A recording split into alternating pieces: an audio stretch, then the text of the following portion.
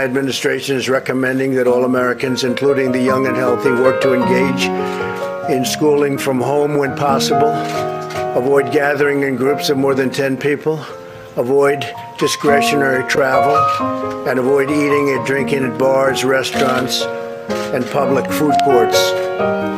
If everyone makes this change or these critical changes and sacrifices now, we will rally together as one nation and we will defeat the virus.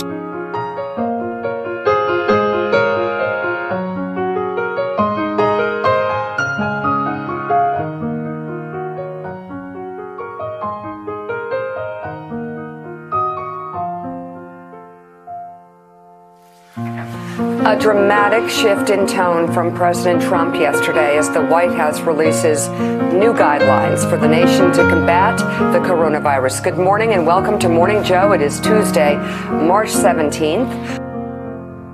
A lot of people are concerned about how long all of this might last.